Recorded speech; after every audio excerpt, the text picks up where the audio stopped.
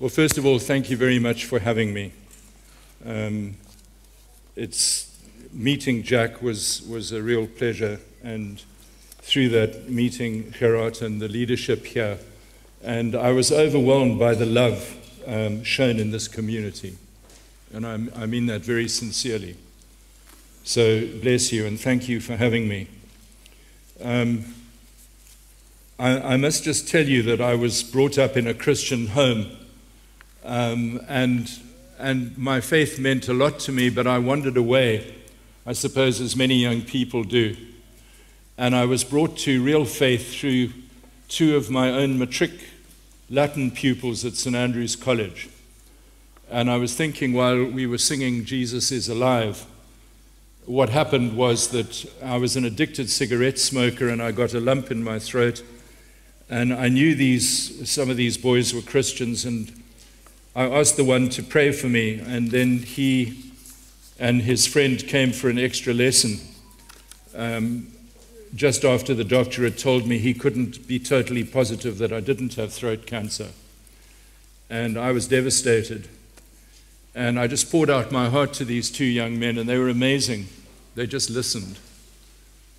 And right at the end of the evening, I said to this boy called Hugh, "Won't you say a prayer?" And he said, "Sure." And I shut my eyes expecting him to pray the Lord's Prayer. And instead he said, "Jesus, thank you that you've been here the whole time we've been talking." And I was very surprised. And I kind of let go, and I was sitting there with my eyes shut. And you know how it is when you're in a room and somebody turns the light on when you're trying to sleep and you can see it through your eyelids. But this was a man. And he was standing behind my desk. And I was so shocked. I thought, it's true. And I was so pleased to discover Jesus is alive.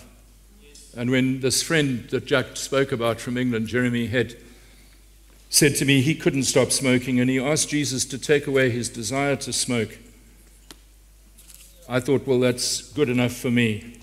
And I asked him to take away my desire to smoke because I was smoking 40 a day. And I went from 40 to nothing in 3 days with no withdrawal. And thank you, Lord. There's a traditional ancient greeting for Easter. And you probably know it, but just in case you don't, it goes like this. From very early times, Christians would greet each other on this morning by saying, "Alleluia, Christ is risen." And the response would be, "He is risen indeed, alleluia." And I'm going to say the first part, and I want you to respond with, "He is risen indeed, alleluia." Alleluia, Christ is risen. He is risen indeed, alleluia. Amen. I'm going to speak about the bigger picture. And forgive me if you've heard this before, but it's foundational. Where did the problem start? Revelation chapter 12, verse 7, there was war in heaven, and Michael and his angels fought against the dragon and his angels. And of course we know that he threw the dragon, the serpent, Satan, the devil, out of heaven. Satan rebelled against God. And so, not being able to harm God, he messes with God's creation. And he tempted man to do the same thing. That's what the tree of the knowledge of good and evil is all about in Genesis chapter 3. We had a wise chaplain at St. Andrew's who said to me one day, "I think I know what this means." And I said, "What?" And he said, "Well, for instance, God says one thing, and Satan comes along and says, 'Did God really say?' I mean, if you took sex, for example, this wonderful gift for marriage, and Satan comes along and says, 'Did God really say it was just for marriage?' And we're so stupid, we believe the enemy's silly lies, and we say, 'I will make up the rules because I know what is good and evil.' And that's at the heart of postmodernism, isn't it? I remember with pupils in England saying to them, 'Are you saying it might be wrong for me but not for you?' And they said, 'Yes.' I said, 'Well, if I go into the boarding house and steal your sound system, don't cry, because it might be wrong for you, but maybe it's not wrong for me. And postmodernism is just Genesis 3 in disguise. God could have left us there, but he begins a rescue plan through Abraham. Genesis chapter 12, he gives some amazing promises. And then in Genesis chapter 15, when Abraham is in the land, and God says to him, do not be afraid, because there are probably 5 million Canaanites running around. I will be your shield. And Abram does some very sharp talking and says, well, what good will that do me? Because you said you'd make a nation out of me, and my wife's not even remotely pregnant, and I've gone down and made plan B, which in those days was to adopt your favorite slave as your heir. And God says, no, step outside of your tent for a minute, count the stars. I'm going to make a nation out of you, as many as there are stars in the sky. But when he says to Abraham in verse 8, I think it is, by the way, this land is yours, Abraham's faith takes a serious wobble. And he says to God, how can I know that it will be mine? And so God says, fetch a cow. And of course, you all know what he's going to do. Hands up those who know immediately what's going to happen. Okay, some of you, a few. Fetch a cow. Extraordinary. What God is going to do is he's going to cut a blood covenant with Abraham. God is in effect saying, I know what you humans do when you don't trust each other. You make a blood covenant. Blood covenants date back to the beginning of time, and they're still happening today. I can remember wanting to donate blood in Sunning Hill in 1998, and they asked a whole lot of questions designed to find out if you were an AIDS risk. And the third question was, have you become blood brothers with anyone recently? And 2 young Hebrew men, if they made a blood covenant with each other, they would first of all exchange their garments. And they were saying, exchange their robes, I'm giving myself to you. And then they would exchange weapons, and they were saying, I will defend you to the death. And then they would cut their wrist or their arm and mix the blood, and they would become of one blood. The scar that remained was a reminder to whoever was making the blood covenant, I'm in covenant with somebody. And it would also be a warning to anyone who came to attack them. This has been in the human mind. I can remember at the age of 7 becoming best friends. I can't even remember the other boy's name. We became blood brothers. We actually cut our wrists. And you can see on my wrist there's a little scar. Our parents would have had a bypass if they'd known what was going on. I mean, we could have bled to death. I don't know if that's the scar from it, but I like to think it is. But it's pathetic because you can't see it. In Africa today, they rub stuff into the scar to make it stand out.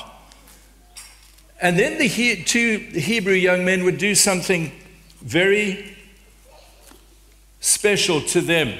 They would take a cow or a bull and split it down the backbone and form 2 walls of blood. And they would go for a walk through the pieces of the animal. And they'd come face to face with each other. And what they were saying was, if I break this covenant, may God do this to me and worse. This is very serious. There's no way out of covenant except through death. You can't change your mind. And you would declare what you were going to do for your blood brother. These would be the terms of the covenant. There would be witnesses all around you. And you would call down curses on yourself if you were to break this covenant. All your unborn children would be taken into covenant with your blood brother. You see this with David and Jonathan. In 1 Samuel chapter 18, we're told that Jonathan took off his robe and gave it to David, and took off his weapons, his sword and his bow and his belt, and gave it to David. He's making a blood covenant with David. You exchange names. You put your names into each other. You very significantly had a covenant meal. You fed each other with bread, and you were saying, into you I put me. And you fed each other with wine, and you were saying, into you I put my lifeblood. And you would plant a tree as a reminder that you were in covenant with the other man. If you were in the desert and trees wouldn't grow there, you'd use a pile of stones. You see that in the covenant that Laban makes with Jacob. And very importantly, your attitude towards each other would be described by the Hebrew word chesed, which means covenant love. The King James Version translates it as mercy. The New American Standard gets the closest by calling it loving kindness. But it's really covenant love. And Abraham knows exactly what to do. He fetches a cow and a goat and a ram and a bird, I think, and they split them down. He splits them down the backbone, and he waits for God to arrive. But actually, God has to put him to sleep because he cannot walk through the pieces of the animal with Almighty God and survive. You will read that even in his deep sleep, fear and terror came over him. And two blazing lights passed between the animal, the pieces of the animal. And the one, I think, is God the Father, and the other is God the Eternal Son, taking Abraham's place. The scar was not in the wrist, but it was circumcision. And the name change was Abram becoming Abraham, and Sarai, which means bitterness, becoming Sarah. The H out of God's name, Yahweh, is put into their names, and in future they are known as the God of Abraham. God is known as the God of Abraham, the God of Jacob, and the God of Isaac. One of the great promises of this covenant that is in your seed, and Paul points out it's singular, all the nations of the earth will be blessed. God creates a nation out of Abraham. He has the promised son Isaac. Isaac has the two sons Esau and Jacob. The covenant goes through Jacob. You remember Joseph ending up as prime minister of Egypt. The family is taken to Egypt. God sets them free 400 years later from the tyranny of Pharaoh, who obviously represents the devil. Everyone in Egypt is a slave. It's just the Israelites who have a hard time. Because under Joseph, the Egyptians said to Joseph, we have no more money. And so he said, sell yourselves to the Pharaoh. God sets them free and takes them to Mount Sinai, and there he gives them the 10 Commandments. And I just want you to stop for a minute, and I want you to just discuss with each other in groups of about 3, not more than that, what you think the purpose of the 10 Commandments is. Just a couple of minutes. What do you think the purpose of the 10 Commandments? If somebody had to come to you and saying, what is the purpose of the 10 Commandments? Just talk about that. What would you say? Okay. I can vividly remember spending a week at a Christian school in Kenya, St. Andrew's Turi, and the children there were the children of missionaries largely, so they were all Christian. And I asked them that question. I got the answer that I quite often get from congregations, something along the lines of a guideline for holy living, defining our duty to God and to our neighbor. And I said, fine, how well are you doing? And heads would go down all around the classroom. And I said, well, let's do a little test. And I want you, I was a school chaplain, and I used to do this often in the divinity classroom. I want you just to test yourself. Because these boys would say to me, oh, well, I've only ever worshipped one God. And I said, yeah, but have you ever made anything in your life more important than God? And they said, yes. I said, me too. That's commandments number 1 and 2 gone. I said, have you ever used God's name in vain? Yes. Have you always kept one day a week as a day of rest dedicated to the worship of God? No. Have you ever been rude to your parents? Hollow laughter all around the classroom. Have you ever lied to them, deceived them? We get to number 6, and a boy would say, well, I've never murdered anyone, bladders of relief. I said, yeah, but 1 John 3 verse 15 says, if you've ever hated anyone, you're a murderer. Anyone here never hated anyone? 0 out of 6. One boy in Kenya, I remember him vividly saying, well, I've never committed adultery. And I should have said to him, well, I'm glad to hear it. You're only 15. But I said, Jesus said in Matthew 5 verse 27, if you've ever even imagined having sex with a girl, you've done it. So he went bright red and put his hand on. And the girls laughed at him, and I said, that applies to you as well. 0 out of 7. Ever stolen, ever said bad things about anyone behind their back? And number 10, of course, is the killer. Because number 10 says, not only must you not steal your neighbor's house, you mustn't even want to. Not only must you not commit adultery, but you mustn't even want to. 0 out of 10. I said, actually, the 10 commandments are the terms of a covenant. We often forget that. They are the terms of what is known as the Old Covenant. Our English part of the Bible called the Old Testament, wrong name, Old Covenant. It's not a will, it's a covenant, an unbreakable blood oath. There are curses attached to the breaking of the Old Covenant. I have never heard them read out in church, ever. Deuteronomy chapter 28, listen to this. If you obey the Lord your God and faithfully keep all his commands that I'm giving you today, he will make you greater than any other nation on earth. Obey the Lord your God, and all these blessings will be yours. The Lord will bless your towns and your fields. And it just goes on for 15 verses. The Lord will bless everything you do. The Lord will defeat your enemies. The Lord will bless your work and fill your barns. If you obey the Lord your God and do everything he commands, he will make you his own people. Everything. But it then says in verse 14, but you must never disobey them in any way or worship and serve other gods. And then the curses begin in verse 15. But if you disobey the Lord your God and do not faithfully keep all his commands and laws that I'm giving you, all these evil things will happen to you.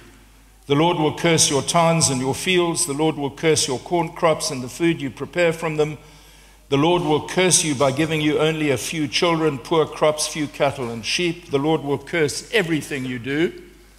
And I would say to these schoolboys, how many of you are beginning to wonder whether God is a God of love? And a few honest boys would put their hands up. And I said, don't make up your mind too quickly. Verse 20, if you do evil and reject the Lord, he will bring on you disaster, confusion, and trouble in everything you do until you are quickly and completely destroyed. He will send disease after disease. Not one of you left in the land that you're about to occupy. And so it goes on and on. And you can read it for yourself. And we get to the point where verse 30, you will be engaged to a girl, but someone else will marry her. That used to shock the schoolboys completely. But it gets worse and worse. And then it gets to verse 45, and Moses, God through Moses says, all these disasters will come on you, and they will be with you until you are destroyed, because you did not obey the Lord your God. And of course, we know with Israel, if you look at Genesis 24, when Moses reads out the terms of this covenant and throws blood on the altar and blood on the people, thus uniting them to God, twice they say, we will do everything the Lord our God has told us to do. They're so confident. And I can remember reading that as a young Christian, and I was just beginning to be aware of God's call to be holy and how badly I was failing. And I thought, how can you be so confident? And of course, they broke it within days or weeks with the golden calf, right? Commandments 1 and 2 broken. And God would have been justified in visiting all those curses upon them, but he doesn't.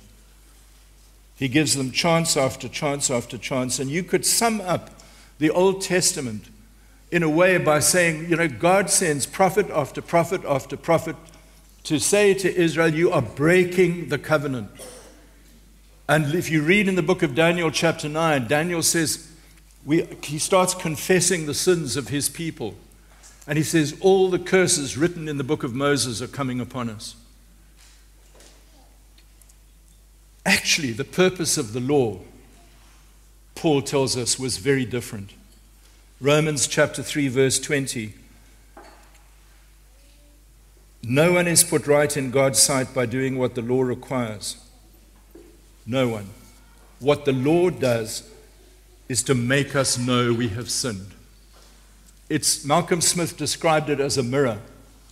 You know, I might go on holiday for 3 weeks and not shave.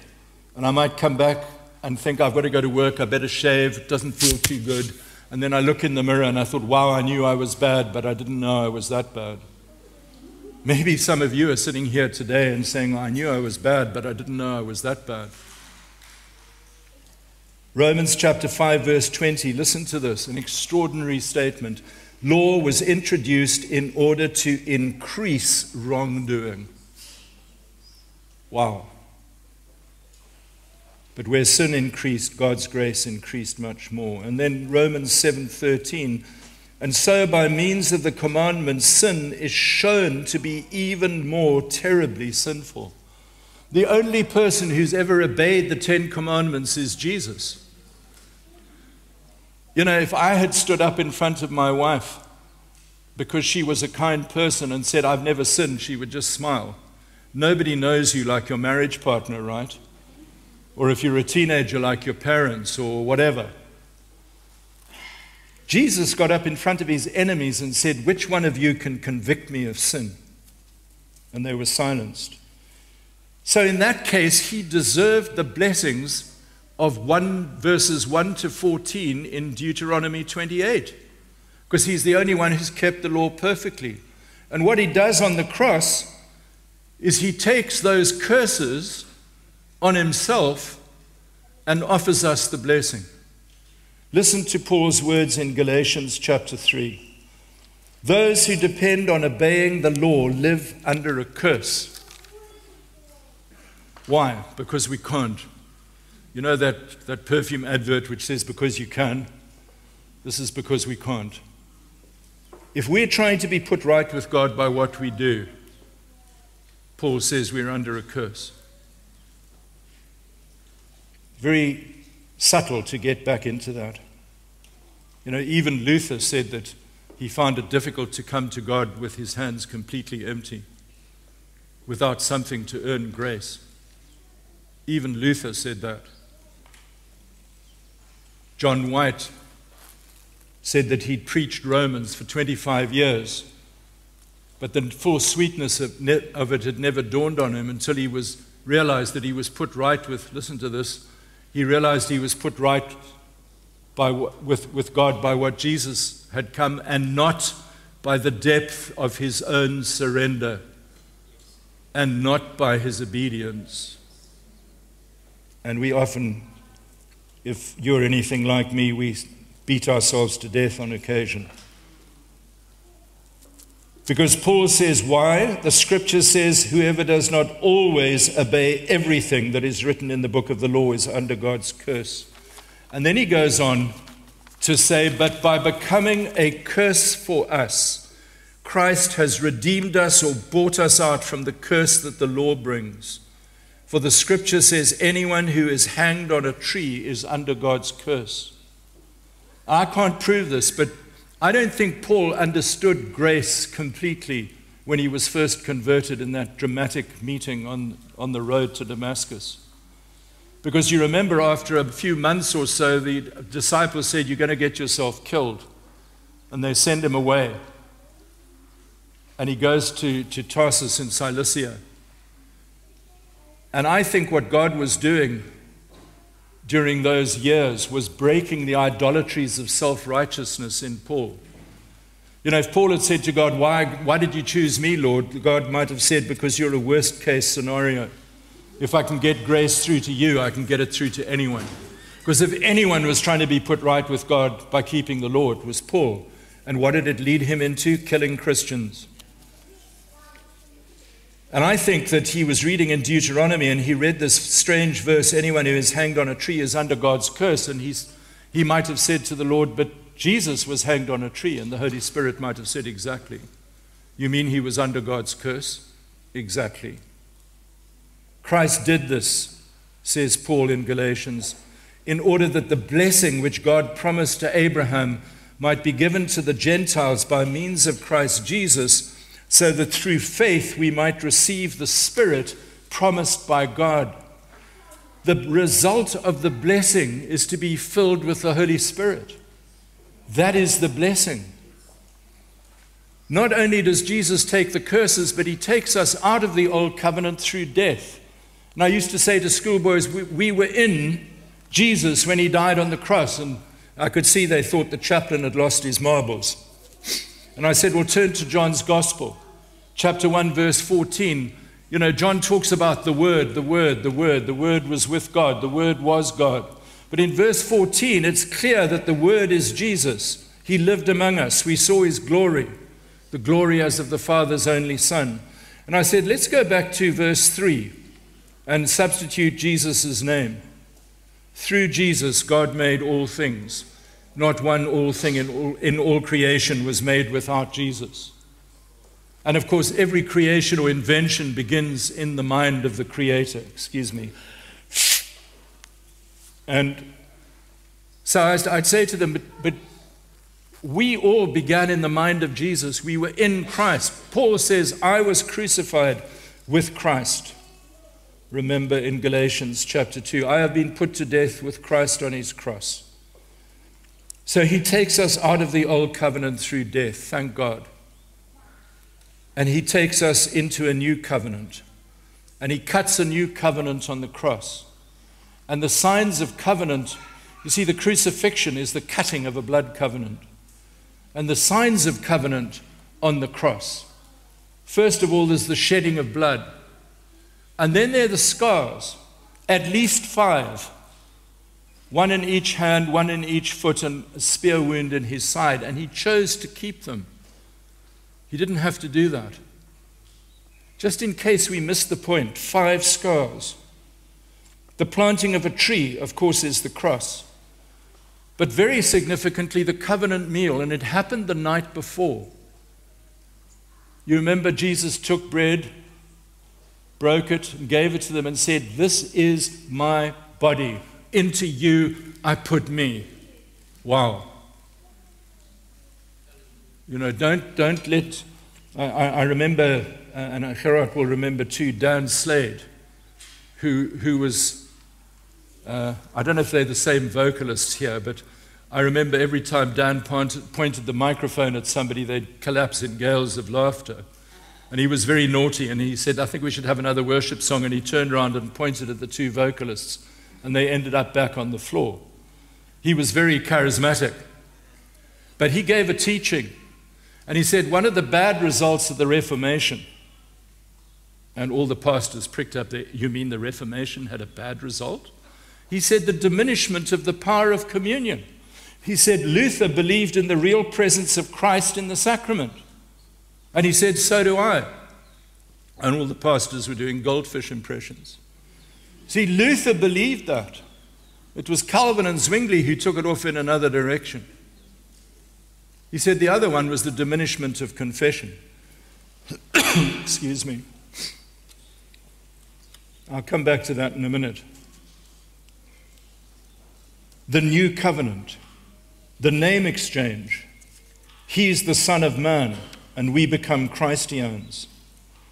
I've spoken about the blood covenant meal, but I didn't mention Jesus' words. This cup, this cup is the new covenant sealed in my blood. One lady said to me, I've heard that for 40 years every Sunday morning, and it's gone straight over my head. And then the exchange of robes, he takes off his robe of purity and puts on himself the robe of our sin. But the crucial thing that we need to know is, what are the terms of the new covenant and where can you find them? I found in Anglican churches and in non-Anglican churches, when I ask that question, people are at a loss. One of the most frequent answers is, love the Lord your God and love your neighbor as yourself. And I said, but that's a summary of the law.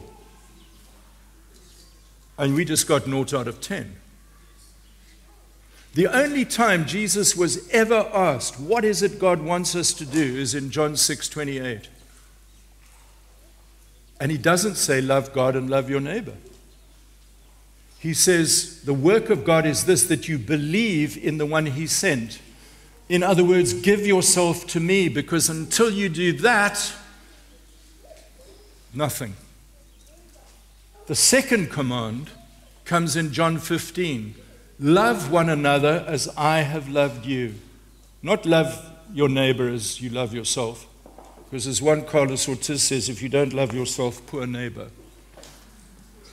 Love one another as I have loved you. And I mean, that's a topic for another sermon. But the terms of the new covenant, I'd like you to think hard. Where are they? They're not the 10 Commandments, thank God. The terms of the new covenant, and I'm going to ask for hands to go up if you got it right. It's either Jeremiah 31:31 or Hebrews 8, verse 7. Did anyone come up with that? I'm going to read them out to you because Hebrews quotes Jeremiah. Hebrews is all about covenant. Hebrews 8, verse 7. If there had been nothing wrong with the first covenant, there would have been no need for a second one. I love that verse. It's so logical, isn't it? If we could keep the law, Jesus, Paul said it as well. He said, if anyone can be put right with God through keeping the law, Christ died for nothing. If there'd been nothing wrong with the first covenant, there would have been no need for a second one. But there's nothing wrong with the law. It's perfect. Absolutely perfect. And that's why in the next verse, the letter of Hebrews says, but God finds fault with his people, not with the 10 Commandments. When he says, the days are coming, says the Lord, when I will draw up a new covenant with the people of Israel and the people of Judah. And by the way, the word for new in the Greek there is not neos, which just means soma, new, but kainos, which means new, better, and different. And he says in verse 9, it will not be like the covenant that I made with their ancestors on the day when I took them by the hand and led them out of Egypt. And I hate to be obvious, but not like means not like. Because I was brought up effectively, and I'm very grateful for my parents and my upbringing and their faith, but it really was like the old covenant. Yes, there was forgiveness, but there was in the old covenant as well through sacrifice. And obviously pointing forward to Jesus' sacrifice. But the impression that I got as a teenager was try harder. And I knew I wasn't measuring up. And maybe there are people sitting here thinking I'm not measuring up. No, of course you're not. Jesus measured up for you. Archbishop Bill Burnett, in his normal haughty way, he was a man filled with the Spirit and a great leader in the Anglican Church. Baptized in the Spirit as a bishop, unilaterally. And amazing man. I had the privilege of knowing him. And he was a schoolboy at another Anglican church school called Michael House. And he said to me, when I was confirmed at Michael House, I became a Jew. And I knew exactly what he meant. He meant the version of Christianity he'd been given was more old covenant than new covenant. Not like means not like. This is the covenant I will make with the people of Israel. And God says he's going to do 4 things. And the first one, I'm going to start in reverse order. Verse 12, I will forgive their sins and will no longer remember their wrongs. And that's why I love communion, because it's the blood covenant meal. So when we come to communion, we give ourselves to Jesus and he gives himself to us, and he reaffirms the promises of the new covenant. Because there's some of us who've sat and thought, I don't know how God's ever going to forgive me for that. And he knew we'd have that problem. And then just above that, they will all know me, from the least to the greatest, a living relationship. You know about that. They belong to me, I will be their God, and they will be my people. We're adopted into the family. But it's the first one they never told me as a teenager. I will put my law in their hearts, in their minds, and write them on their hearts. See, the 10 Commandments stand outside of us on stone, and they say, obey me, but we fail. God says, I knew you'd have that kind of problem. I'm going to do an inside job on you. Ezekiel puts it in a clearer way. Amazing. Ezekiel 36:27, I will put my spirit in you, and I will cause you to keep my commandments. I used to say to schoolboys, I had the privilege of leading 14, 15-year-olds to Christ, and we'd pray for them to be filled with the Holy Spirit. And I'd say to them, I want to see you the next day. Can't pray with somebody on Tuesday and then just leave them. And I'd meet them at break in the chapel, and the first thing they needed reassuring with was that the gift of tongues they'd received, which they thought was normal Christianity, which it is. I'm not saying everybody has to receive it. I'm just saying that I think it's been diminished. It seems to me there's more the gift of falling over than receiving the gift of tongues and prophecy. And look, I know God does slay people in the spirit, and I've seen it genuinely, but I've also been pushed, and I've also seen it faked, and I think that's a terrible shame. I say to them, I want to see you in 4 days' time. And I'd always ask them the same question. How do you feel now when you sin? And one boy said, it's like a pain in the chest. Another boy said, it's like a knife. One boy actually said, I feel like vomiting. I said, brilliant. Not that you sinned, but that you are so sensitive to the Holy Spirit. I said, the trouble with us older Christians is we've resisted the Spirit, and we don't have any peace left to disturb. Let the peace of Christ referee in your hearts, it says in Colossians. And a year later, I'd say to them, how much peace do you have now? And some of them had lost most of it. And I'd said, well, maybe you need to do this really difficult biblical thing and come and confess your sins out loud to God in my presence. James, confess your sins to one another. And I said to one evangelical congregation, I know you guys are falling over each other to confess your sins to one another, being naughty and stirring. But Dan Slade, and Gerard will bear me out, said that many great ministries have ended in ruins because a leader hasn't felt accountable to somebody. And it was such a wake-up call for me too. And I thought, I better find somebody I can totally trust and walk in the light with them completely. Amazing terms. I just wanted to end, and you're probably saying, thank God, because he's going to go on forever. But I just want to read you some verses from Romans and from 2 Corinthians, because the new covenant is a ministry of the Spirit.